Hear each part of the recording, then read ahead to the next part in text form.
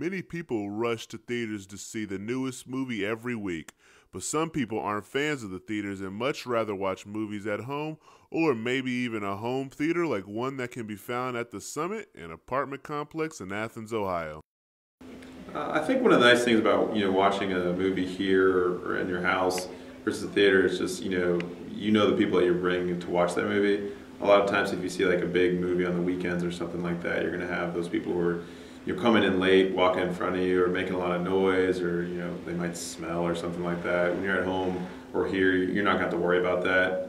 The other nice thing about this, when you have a full movie theater screen, you can pause the movie if you gotta go pee or something like that. You can't do that at the theater; it just keeps on going.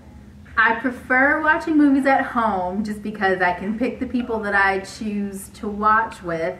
And sometimes when you go to the theater, people are loud and making comments, and you don't always want to hear that when you spend your hard-earned money to watch a good film. So at home is better for me. Of course, theater lovers have their reasons for preferring to go to the theaters over watching movies at home.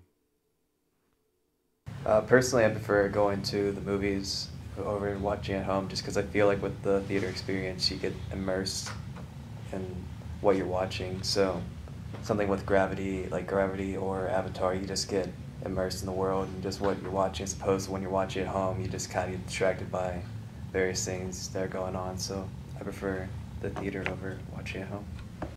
There will always be someone leaning one way or the other, but the only thing that matters is we're all watching movies.